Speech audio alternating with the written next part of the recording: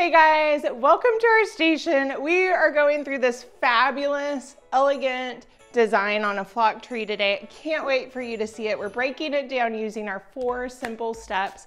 Anybody can do it, even you. Let's get started. I'm jumping into the first layer, which is my topper, and I'm gonna teach you one of my tricks. So when I'm working with a client, we're in the store and we're pulling together pieces for our topper. If you hold one of everything up in your hand, it's gonna give you a good visual of what it's gonna look like in the tree. So we try to choose, anywhere from 4 to 5 different styles. You wanna find styles with height. Like I love pieces like this. It's just good, airy texture. And then again, you want different textures too. So if you look here, we've got a leaf, we've got these tall sticks, we've got berries. So it's a good mix of textures, and not everything's the same color too. If everything was silver, it would just look like a big silver blob on the top of my tree. So we want to bring in the white. That's going to break it up. And I'm going to jump on my ladder now, and we're going to start putting these styles at the top of the tree. I do like to start with my bulkiest piece.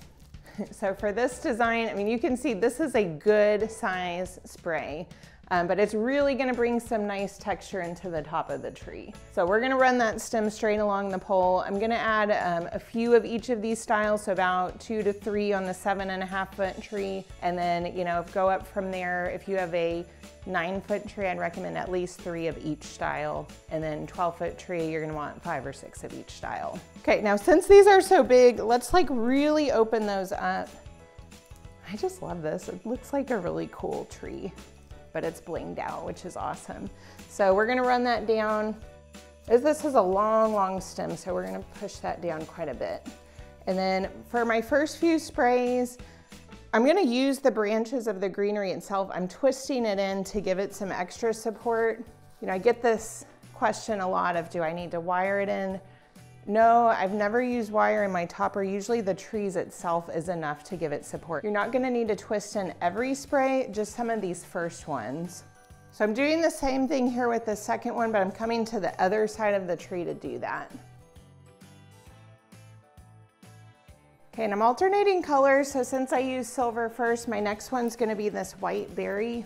And same thing, we're just kind of putting these between the ones that are placed. Let's go straight down and pull these individual stems out. Just wrapping that in for a little extra support. Okay, and we'll go ahead and I'm gonna place all the ones on this side, and then I'll jump over to the other side. So since I've gone silver, white, I'm coming in with this leaf next. Like I said, I like a good mix of textures. A flat piece in your topper is a great way to go with the berry, and then something like tall and wispy. This one's really long too. I went with some very big stems this time, but I think we're gonna love the texture. If not, we can always change it. That's pretty fun actually. So I kind of went down at an angle. These stems, they're all wired, so you can kind of bend them to get the placement. And if you don't like it sticking out that much, just push it further into the tree.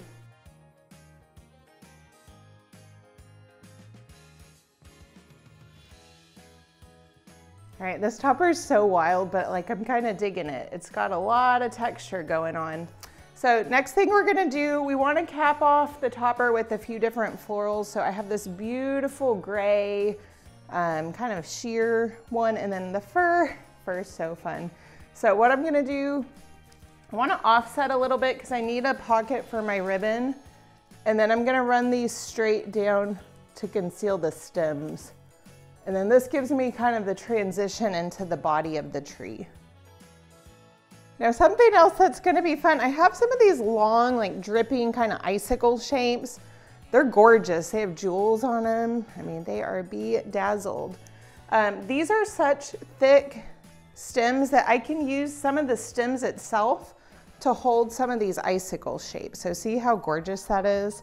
So I'm gonna hold on to maybe 3 of these. I'll do kind of one in here, maybe one on that side. I'm gonna do that last because I don't want anything to happen to this while I'm decorating the tree. Moving on to step 2, which is my ribbon. Y'all know my ribbon obsession, and guys, this does not disappoint. It's so good.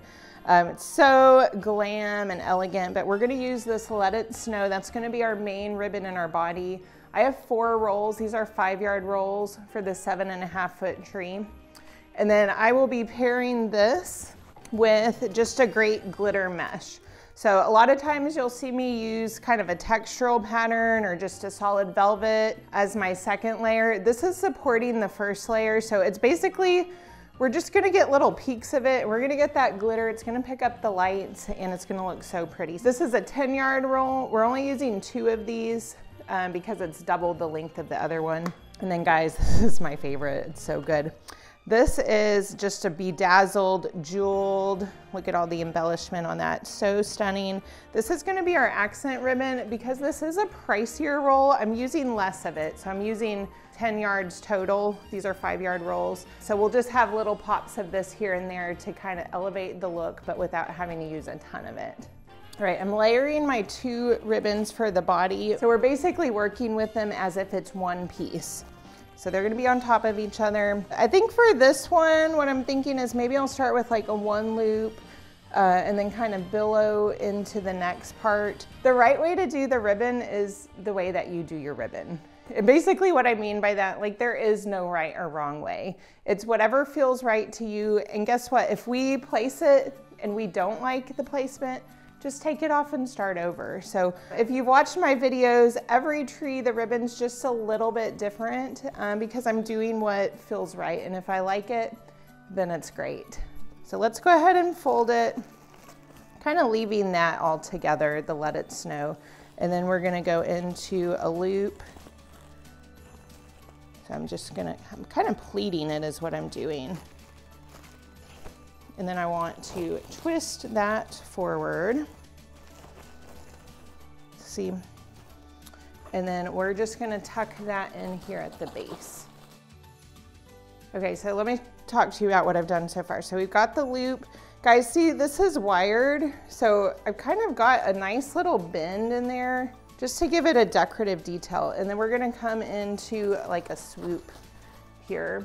And I'll just pinch that. We're gonna use the greenery to hold it in place. And then I think I'll cut kind of between the 2 Let It Snows.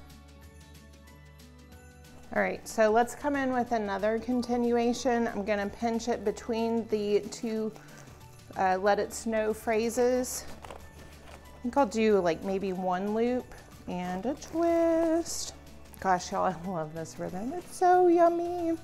All of this is found at decoratorwarehouse.com. We have a retail store in Arlington. If you haven't been there, we hope that you can come visit us. We've got 60,000 square feet of just everything Christmas. Ribbon, flowers, you name it, we probably have it. This is our bundle package. So if you like what we're doing, all of the ribbon, flowers, ornaments can be found online too as a full package. We send it to you. You have the video to show you how to put it together. Makes it so simple. A lot of businesses love these because they're great for your lobbies or reception areas. Our designers love them too. Just a really simple package to make your holiday decorating easy. Okay, y'all see this? This was what was left on the end of my roll. Nothing goes to waste ever. So we can literally just tuck this somewhere, anywhere, because it's cute and we don't want to waste it.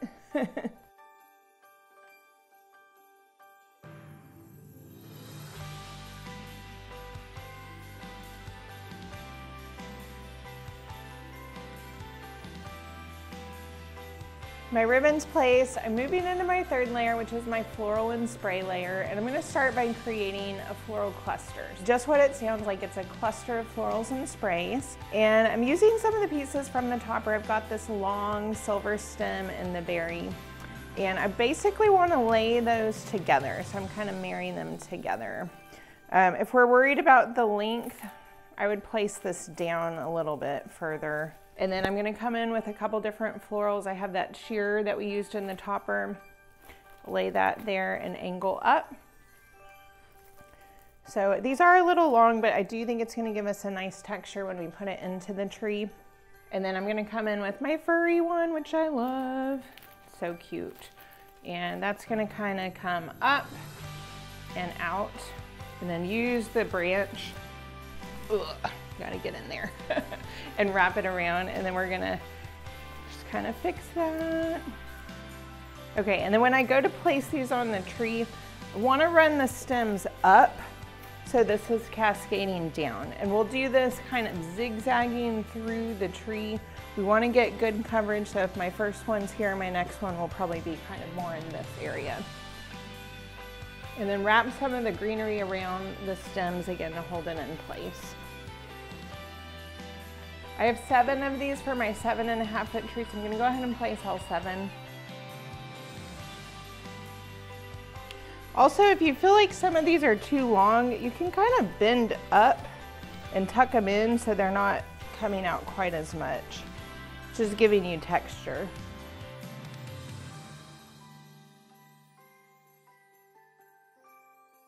Okay, all my clusters are placed. This is so fun, love the fir.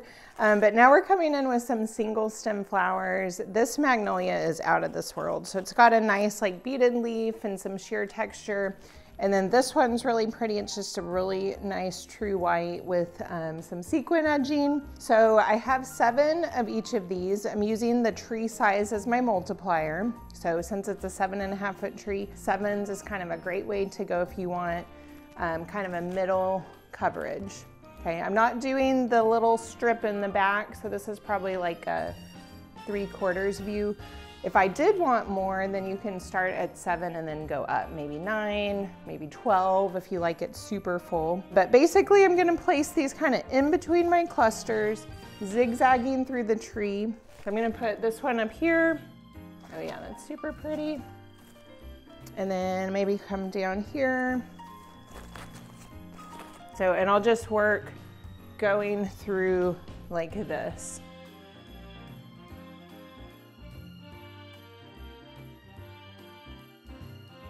And actually, I was wrong. I did do 5 of this one. It is a bigger size, so I don't need quite as many of this one.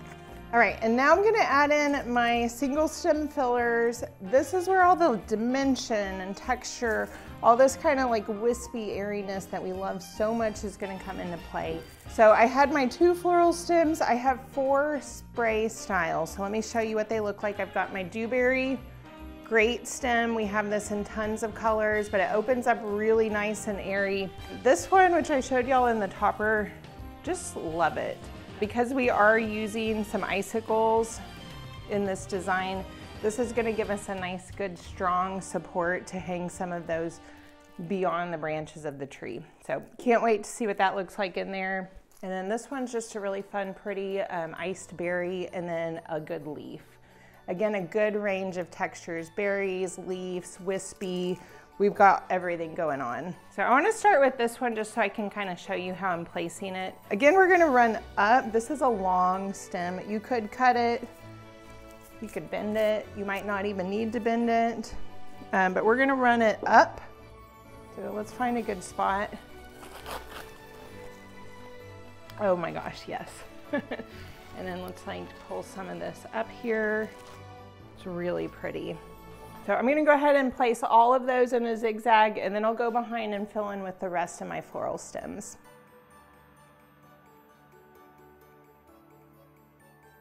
Okay, all my floral is placed. Love it, love it, love it. This is such an elegant design. We're gonna move into our 4th step, which is our ornaments.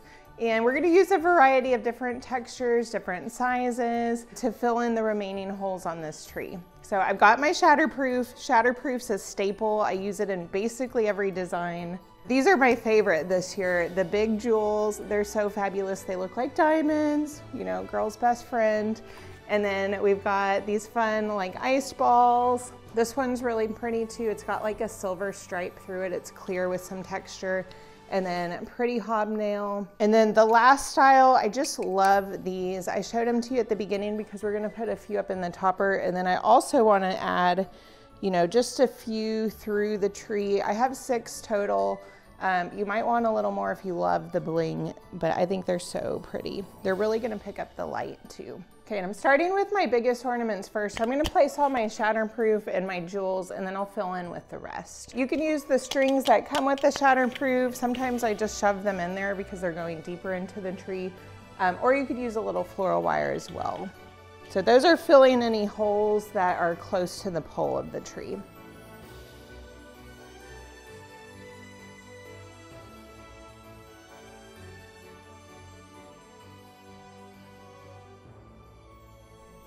And let me show you my little ornament trick. It kind of blew my mind. I just assumed everyone knew this, but we posted it on our Instagram. And y'all, we had like millions of views. So it tells me that this isn't fully known. But what we're gonna do to hang the ornament, we wanna like put this string around the branch. And then you're gonna grasp it with your finger and wrap it around. So what it's doing is it's putting that like close to the branch so that you don't see all the string. Then you can like bend this up or you can tie it up just to get the placement that you want. And then you don't see all that string. I can tell I'm getting like more and more glitter by the second. I see it out of the corner of my eye. But we're going into the last little part of our tree, which is this beautiful embellished ribbon. It's gonna be our accent. And like I said earlier, there's no right or wrong way to do ribbon. So if I think I'm gonna like it and I like it, then that's great. If I put it on and I don't like it, I can always change the placement. But what we're gonna do, I'm gonna create a tail and a loop. And then I think I'm gonna do a 2-loop bow on this. And then my thought here is I think I'm gonna weave some of these into some of these loops that I already have. I'm gonna actually open this branch back up and lay this right on top of it and then secure it using the same branch. So this is actually gonna make it look like a bigger bow. And it, you know, maybe if my intuition told me I would like that and I didn't, no big deal, just pull it out. And then I think I'm gonna come down just a little bit here, tuck it in, use the branch to hold that in place, and then I will cut a tail. So I have 10 yards of this accent ribbon. I'm just gonna kind of look for some holes. Another accent I can do, this is the easiest one. So if ribbon scares you, this is a great way to start. But basically just make a tail. It's just one piece of ribbon, one strip. I can kind of pleat it in the middle. This is called a bow tie. See how cute that is? That's so simple. And then I could just lay that right on top. Not adorable and so easy. I think right here I might do a 1-loop bow. So that's just a tail, a loop, and another tail. I can cut that here. I'll lay that into the branches, secure it. And sometimes if I want to make it longer, like if I feel like I have a good branch below it, I'll just billow it. So I'm running my hand and then I'll go down one row of branches and secure it before cutting. Super cute. And then again, this was all that was left on my roll. Never waste it, so I'll just do another one of those bow ties. Pop it in down here.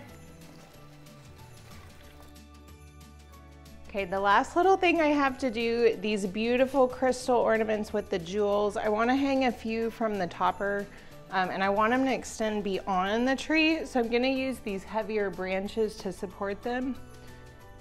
And I'll just slip that over and let it hang. So I think I'll do one kind of there, maybe one in this area and one over there. And then I have a few that I'm going to work through the tree. And then for the ones that are in the tree, if I don't want the string to show, I'm just gonna use that little trick I showed you earlier. I'll push it down and then I'm holding it and I'm wrapping it around. So that's gonna hold it close to the branch. But I love that because it's extended beyond. And then I have one more that I'm gonna place kind of over in this area. When I got down on the ground to look at everything, I wasn't crazy about the placement of this. So this is all part of the decorating process. If you don't like something, you're eyeballing it, just change it. So I've got it kind of up more too, so they're not all on the same plane. All right, guys, comment below what you think of this design. I'm loving the look, it's so elegant. And I just want to remind you, decorating is all about you. Do what makes you happy, whether you like a very full decked out tree or maybe you just like elements of this design. it should reflect you in your own home. So with that said, I wish you a very Merry Christmas and happy decorating. Be sure to hit subscribe and then hop on over to decoratorswarehouse.com to see all the items represented here today.